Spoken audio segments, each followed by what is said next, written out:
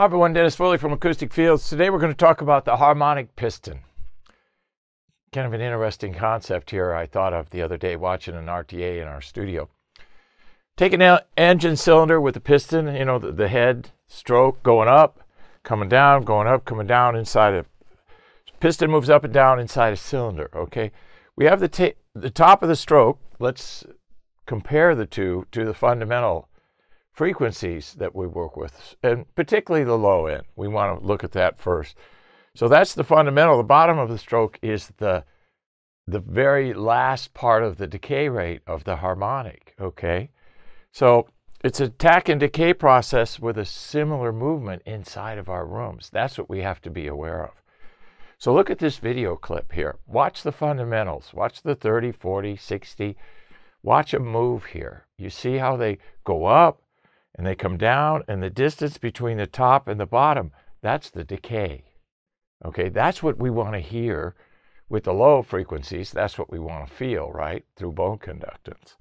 So we want to make sure we get that movement synchronized, 30, 40, 50, 60, every octave band below 100. So we want to make sure the attack and decay of that harmonic signature is similar. So we want to be managed with treatment. We've got to have the right amount of treatment, the correct type, amount, and position, right? That's our acronym that we use, TAP, type, amount, and position. So the harmonic tail, that decay rate is where the life of the music exists. That's what we go for.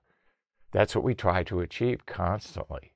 It's difficult, especially with low frequencies, and very difficult with the treatment technologies that's in the marketplace right now, except for our carbon technology, which is the most powerful that's available.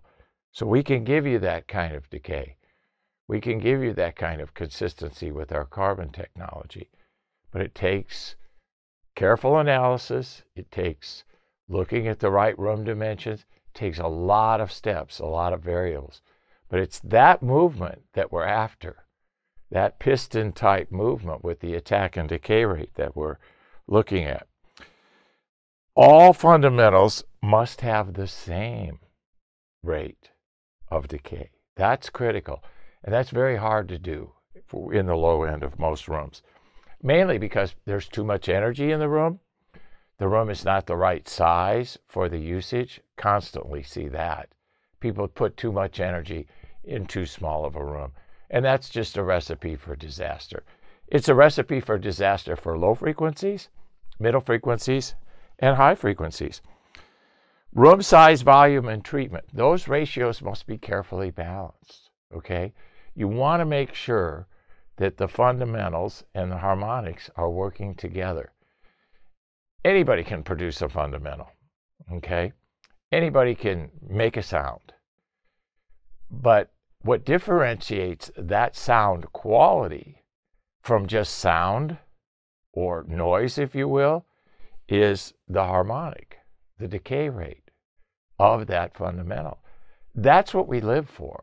That's what we like in our music. It's the bend, the tone of a bend in a guitar. That's what we live for. That's what we enjoy our music for.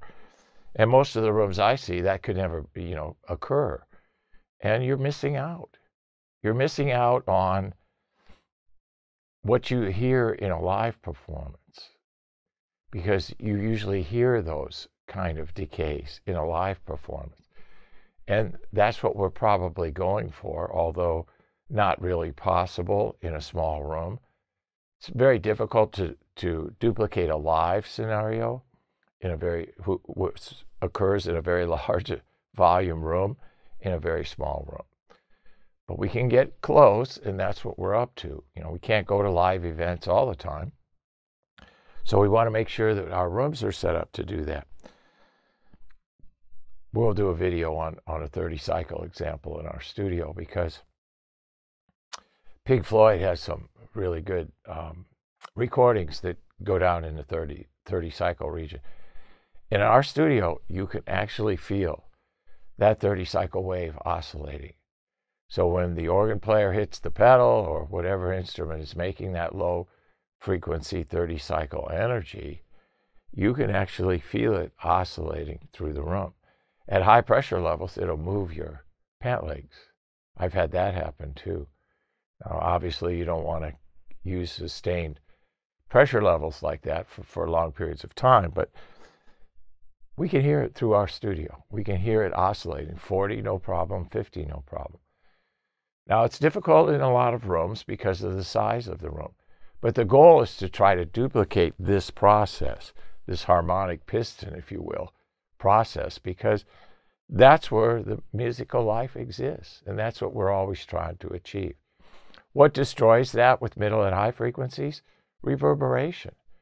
What destroys it with low frequencies? Modes. So pressure and reflection. We're back to the two basic issues that we've always talked about that we need to address. So harmonics are the most important thing that we have to design for in rooms. And that's the most important thing in order to have you emotionally connect to your music. Harmonic piston. I hope this example helps. Thank you. Thank you for watching this video, and if you liked it, please give us a thumbs up. We also have a newsletter that you can subscribe to, so please do that because we offer special price discounts to only those on our newsletter. And then don't forget about our forum. We have started a forum on our own website where people ask questions, and I usually get a chance every couple of days to look at it. There's an interchange between people on the forum, and we'll give you real answers on a regular basis, so that'll help you. Thank you.